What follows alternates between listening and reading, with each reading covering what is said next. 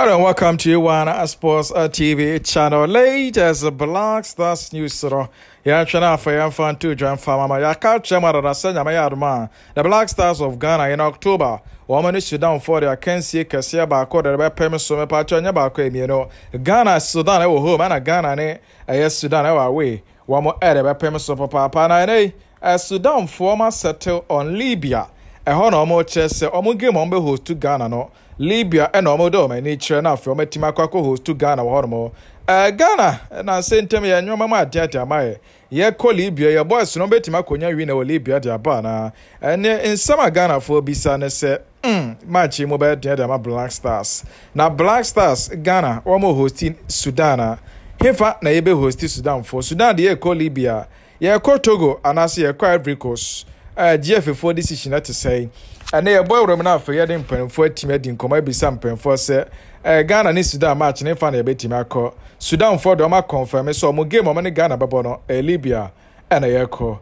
And about to Jabasa for one shot Ghana goalkeeper friend Sir Richard Ofori. When papa ne beti me my brand na kwakosi akade amaho dio no enkrofo se nyate beba so den dia na dio na mba so and e dey munche mo dey beba watch channel so I One Sports TV but like video no now for comment subscribe to One Sports TV channel after subscribing no please turn on the notification button by clicking on the bell beneath the video and update today about Mama Africa Organics. Wamasu ya say pam me the latest neba. Wamana makofa product friends Mama Africa prekase infusion.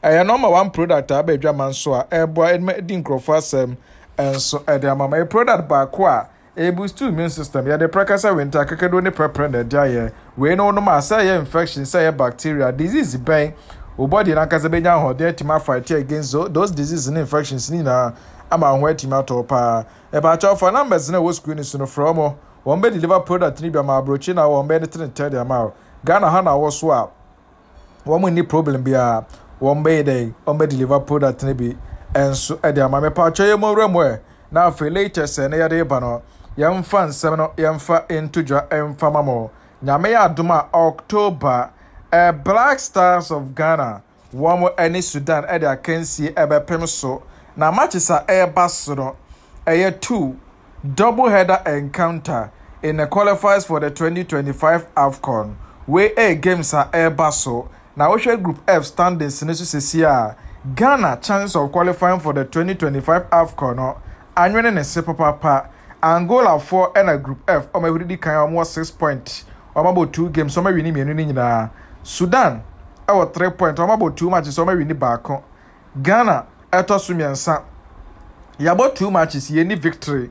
Into Usha Ghana Lusubako Ghana Bodrobako Niger Wamonso Lusubako Mabodrobako our Monso area group Nase Entinka area group qualifies in dia Nanka Angola ni Sudan na qualify Nanka Ghana ni Niger for dear Wamo Trefi Ashaf corner every fee na ensaye Ghana akaya 4 matches babo in the qualifiers na hwese beti menya qualification na in the next round of games abekoso Ghana host Sudan ofie na Ghana asi akwa we to Sudan no makwa kobo apeso horma games me no eba so nyina no say Black Stars say timi we need dia chances of qualifying for the 2025 AFCON no eba kosoro papa e ma nyoma timi akwa kama e de ama Black Stars na Ghana na say any stadium a ebetimi host international match and as your friends say category 3 matches any stadium ebetimi host those matches no babanyara enya approved Accra Sports Stadium enya approved. Cape Coast Stadium and also enya approved. And inteno Ghana esi de ani chire outside. Na yakope baby ekobo ya match no hono. Ya de ba 2 Jordan mamo. Se Ghana FA ani Togo FA na din komo.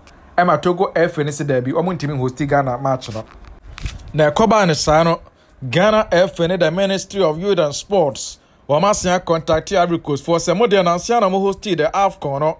Enti stadiums they are approved the mo on the do pa na eno na ababe toja say Ghana FA wo mo ni Ivory Coast FA no edi nkomo papa nkomo mo tie no atimi akwachire a wo mo hwe ni say Ivory Coast for penifo wo metiase ababe hosti na afi Ghana ene Niger for Sudan for game no abeg your pardon wo makwa ko hosti sa match no mo enti be bia discussion akodu no Ghana ene Sudan match eba so on October the 7th next month no Repacho Dayet and say Ghana be hosting game no Ivory Coast.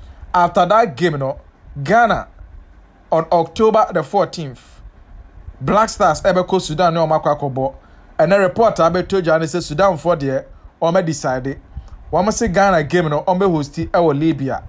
When me say Sudan for first game in the qualifiers so kobo omo chi Niger for sure no one more echo hosting match in South Sudan because Sudan krum wan kasa ntokwa kakra ho eno nti omo ntimi host football matches are high profile sir because omo ntimi guarantee the safety of players any team omo ne ombeboro eno nti Sudan for ya hoboafo Ghana game eba so next month na wo se match no wo mo be host Libya enti eno report abetoja confirmed Sudan versus Ghana October 14th Libya and a match na betima cause 1 p.m.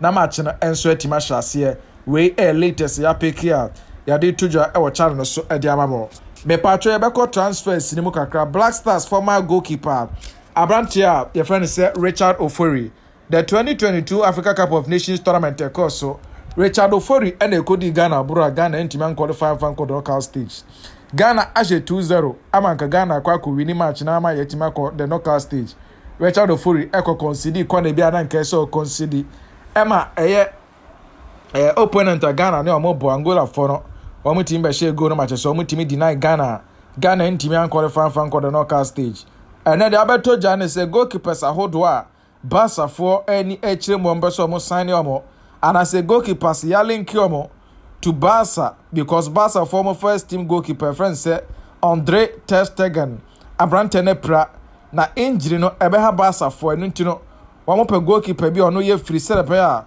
one over bada go at Hamamo and a Black Stars former goalkeeper friend Sir Richard Ofori over 30 years. Abrante a free agent. Now the abeto Jan say Barca for Inyaya. One best sign goalkeeper your friend Sir Richard Ofori. Other goalkeeper so a free agent a Barca betima sign omo. Christoph Klassen, one free Norway, Kayla Navas, one every Costa Rica, Jiri Pavlenka, one free Czech Republic. Ergabadia, one every Spain, Lori Carrios, one German, Diego Lorero, one Brazilian, Thomas Kubek, one Czech Republic ni Gibran Lajoud, one every Michael, Ahmed Reda Tagnauti, one every Morocco, and a Simeon Sluja, one every Croatia, Wemu Enyina goalkeeper sa, including Richard Ofori no. Wamu betimi akwakoda goal ede ama Barca ya monitor situation no Richard Ofori to Barca na ebeba so ana Barca form pe goalkeeper no because dancing team wo hwie wo committing mistakes on pardonable ya monitor de ebesi bia no ya be so na afa ya timi ede aba aha na A1 Sports TV latest no ya di ABC ka national so next month Ghana Black Stars are returning to action. And update, you know, the best is like, give video, no comment, to subscribe to A1 Sports TV channel. No? After subscribing, please turn on the notification button by clicking on the bell beneath the video. And update, you know, Mama Africa or Ghana is someone else. So I'm going to confirm Mama Africa Precasa Infusion product today. A product was so to boost your immune system. Our body like I said, team fight against infections, disease of all kinds. For numbers, no screening, so delivery, delivery, almost sign Ghana. Bibia Beko ye papa. And so continue watching A1 Sports TV channel until the next update. Please take care and stay safe. Peace. Shalom.